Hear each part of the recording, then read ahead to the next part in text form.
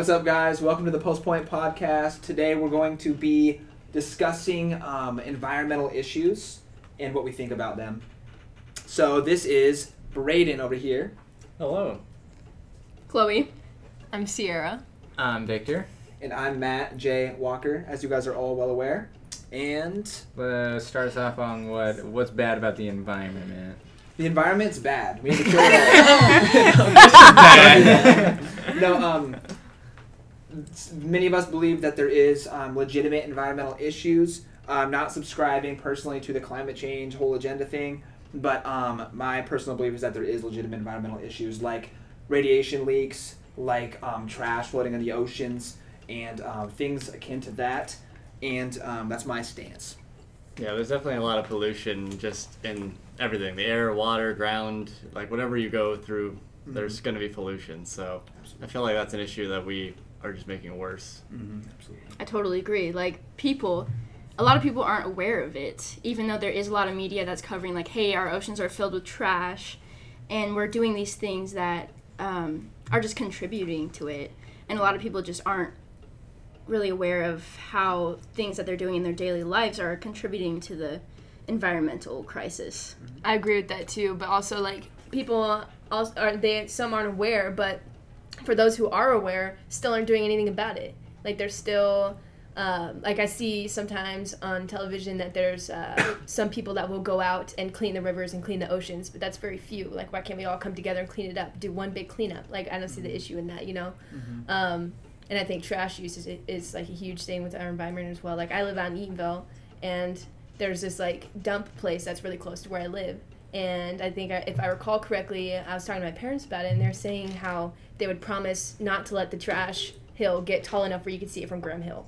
Yeah, that's big now. It's way big. It's huge. And so, you know, they simply broke that promise, and it's just like, how can we as people have so much trash? Like, we need to start using our resources and reusing the sources that are available to us as well. You know what I mean? Absolutely. Yeah. I agree. Good little monologue, both of you. Yeah. I agree. I don't have much of an opinion though. I don't know much about the topic, I'm going to be honest. Okay, so then what do you disagree on anything though? Not necessarily, no. I think it's a big mutual agreement on everyone should just kind of clean up and kind of find better solutions on where we put our trash and whatnot. Definitely. Sure. Like I said, though, I don't personally subscribe to the climate change Why is movement. That? Personally, because I think it's an agenda, or it's agenda-driven. So there's a lot of people trying to use the green movement to put themselves in positions of power, like many of the people running for president today. And I think that, you know, throughout history, there's always been some issue that they use to put themselves into that position. So personally, I don't subscribe to it. Do I believe that climate change exists? I think that the Earth goes through cycles and has throughout its history, throughout its span, and you know, ice ages, things along those lines. And then I think I mentioned this on a recent podcast, but there was the in Greenland they took the Vostok ice core samples that were samples from thousands of years ago, tens of thousands of years ago, that showed that the Earth's carbon in the atmosphere at that point in time, tens of thousands of years ago, was actually higher than it is now, and it was teeming with life even more so than it is today. So carbon does contribute to life because human beings are a carbon-based life form. So every time we breathe, we actually emit carbon. So the whole agenda to demonize carbon, for example, it just really demonizes humanity as a whole, and then anything that breathes it. So that's why in the Green New Deal, for example, they said that we need to solve the issue of cow farts. Was something they brought up. That's very true. I heard about that. Yeah, it's like 30% of the Earth's CO2. Yeah. Exactly. But I mean, that's what I'm saying is, like, life forms on Earth are all carbon based. So they try to demonize carbon when every life form is used or uses carbon and breathes it in, including plants. So carbon isn't the enemy, but they always try to make it so. So it is a big agenda in my view. So I don't subscribe to the climate change movement. However, I do believe, like I said, there are legitimate environmental issues, like trash floating in the ocean, and like oil, things like that, spills in the ocean, radiation from nuclear reactors, things like that. So those are the things we need to address, but we need to do it in a way where we don't demonize people for contributing, because everybody contributes, whether or not you like it. Most of us drive carbon emitting cars, that burn gasoline to run their engines, things like that. So that gets us into electric cars and what we think about that. And I think that the new Tesla Cybertruck is really cool. I really want one myself. It's only $38K. So it's not that bad when you compare it to other Tesla cars. So I would love that. What do you think about the Cybertruck? But that's just a one motor one. The tri motor is like 50. It's like 50. No, and then the tri motor, that one's 79. Yeah. The dual motor, that one's like 69 or 59 or something like that. I'd buy the individual. I don't even care.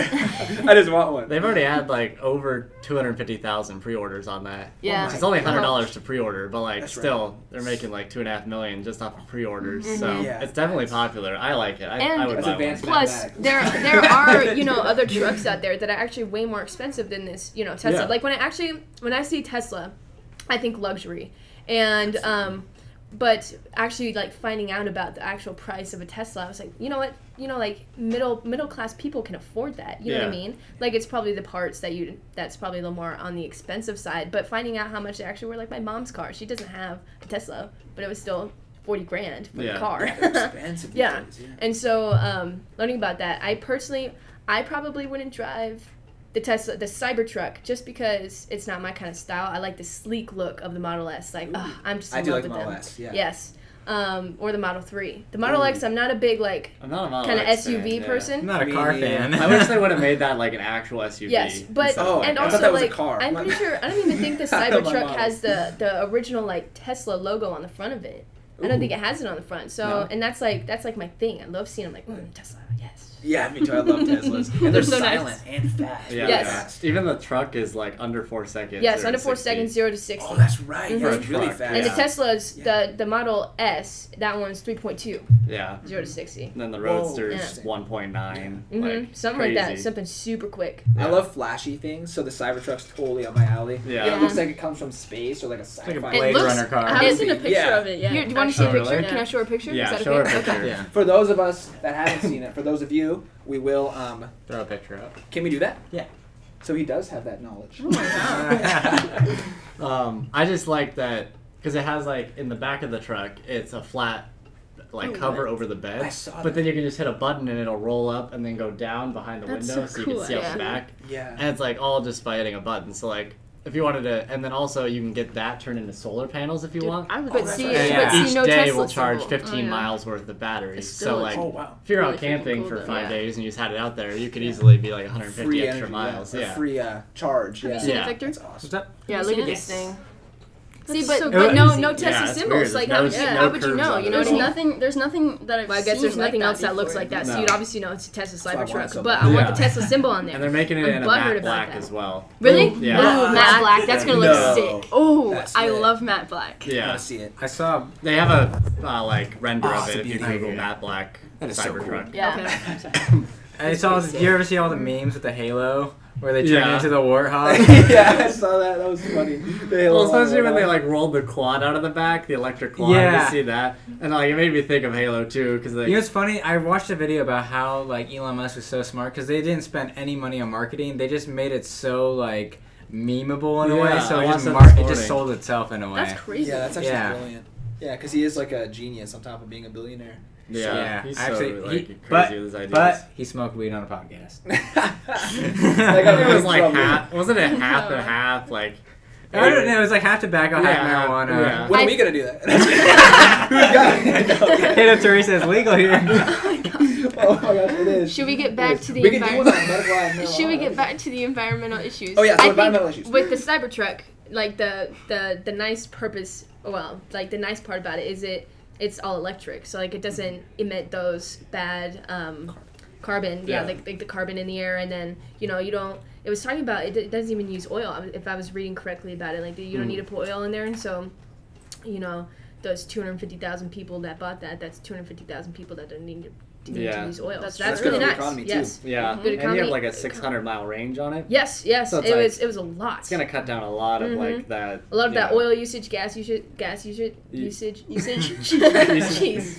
That's Obviously Yeah. can't talk, but yeah, I think Me that's one of the cool if we're looking at the pros and cons of the Tesla, of the Cybertruck, I think that's definitely a good pro. I think it's perfect for people like me who, like, whenever my oil light or check engine light comes on, I'm just like, hey, Dad, what's going on? Yeah. You don't know how to change your oil on your car? No, I know nothing about cars. Dude, what are you, 19? Yeah.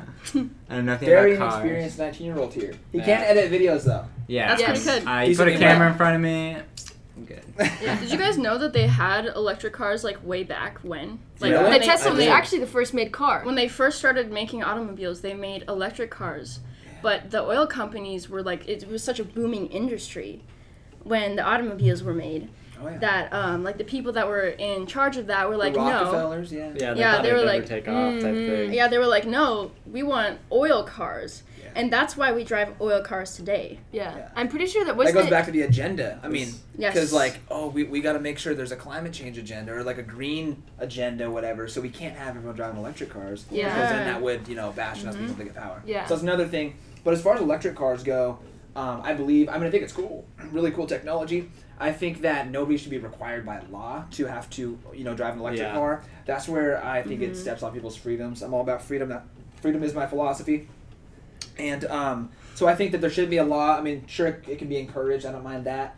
And I think they're too expensive right now for the most part. I mean, sure, Tesla does have the Cybertruck, for example, which is a symbol. It shows that you can make a electric truck, first of all, like It's a car, truck, too. a truck Not even format. just a car. Exactly, and electric in a car, yeah. And you can make it pretty cheap, but still, $38K to some people isn't feasible. You know what I mean? Yeah. And so, to some people, cars aren't even feasible. In their price range. So once the prices start going down, people are going to buy more electric cars. There'll be like charging stations and new gas stations, things like that. But we have to let that happen organically. We can't force it or force individuals to subscribe to that. I don't think so. I think it should be free will choice. And yeah, what do you think about self-driving cars? Speaking of which? I'm down for that. I'm So down for that's it. also where the Tesla comes in too. Like, I personally probably wouldn't interest in that technology just because I don't know how reliable it is. Like, I know people, they've probably done multiple tests on that stuff because they want to make sure that, their customer is safe while driving this car. I've seen someone get run over with one of those before. So Really? yeah, I don't trust See, the technology. Not yet. that's just where it's, like, scary, and, like, literally anything can happen. Like, technology breaks down all the time. Mm-hmm. Like, it's not, it's Red Ring of Death, Xbox 360. it's never like 100%. You know what I mean? Like, That's even when it comes That's down the to our rollback. cell phones, like, our cell phones will eventually break. It's like Yeah. those cars will eventually break. And I wouldn't want to put my life in front of something that isn't as reliable as people may make it seem. Like, I'm agree sure with there's that. great salespeople out there that'll be like, hey, listen to this pitch, like, this car can drive on its own, and, like, we've done all these tests, and yeah, that's great, but there's still a chance that I agree with you that. Actually, will get in a wreck and, like, put your life at risk, and I probably would never put myself out there. I would with trust it a lot more, like, out in Edenville when the roads are not busy at all. That's true. But, like, when we're here in Seattle town or Seattle or Yeah. Tacoma, and it's like, you're a foot from another car. Busy, I feel busy, a lot busy, yeah. less- You ever see the video of the dude just passed out in his Tesla as it's like on the freeway? Yeah, I have. Oh, I Yeah. saw that. Yeah. That's amazing. That's freaky. And that's another thing is I think that a lot of technology is like making humans obsolete. So like AI, things like that coming out that are going to be taking people's jobs. So that's where I worry about self-driving cars as well, because then we're going to be making humans obsolete. And then what happens when it doesn't know where something is, or like a GPS, or like hackers. You got to think about these things too. Like hackers are going to go in there and they just have fun doing things like that. Yeah. So hack your cars. Skynet. You don't want Skynet controlling your cars. I'll tell you that much. But the biggest thing is humans. We have the capability to drive. I don't think if you want a self-driving car and those things come out, then cool. But I don't think it should be a thing where it's like we have to phase out, humans driving their own cars, things like that. I think it'd be like Upgraded. Have you ever watched Upgraded, where it's like it's in a near future where like most of the population has like self-driving cars, but then there's those people who like Chose not to. Yeah, and they're the they bad have, like- guys. No, but he's just kind of like Yeah. just like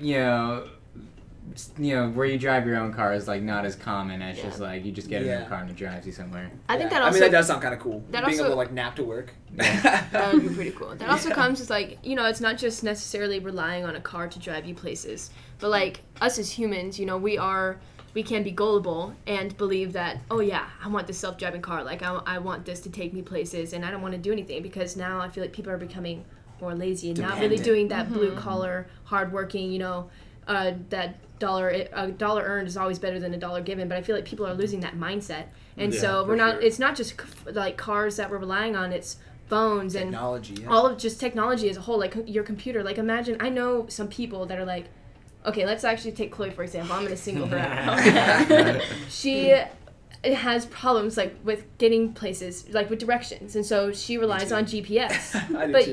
But you should also, like, I've always been raised to remember like road signs and stuff like that, or just like you know, where something is, like remember what's near it, like a Walmart or a Target or something. Like, oh yeah, go to this place that's by Target and be like, oh yeah, I know exactly what you're talking about, you know.